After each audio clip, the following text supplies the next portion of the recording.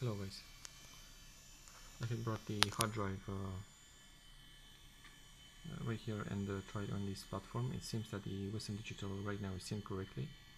In device manager we see that the Western Digital, the 4 gigabyte is synced correctly, and I've been using this platform, the gigabyte with Core 2 quads with processor that you already know, and I have my Kingston, and this is the hard drive that I was telling you about right now.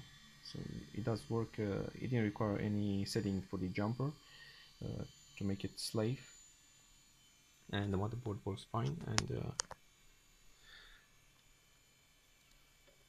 all you have to do right now, we have the DVD burner that is reading the disk, and we have the Windows 98 installation kit right here in this setup, and the all the folders and or directories that there is containing for the original Windows 98 installation windows. And afterwards we're going to try the we're going to remove the SSD from here, and we'll be stick with the hard drive, and after that we'll be starting the installation for the Windows 98. Okay, see you in the third part of the video. Bye.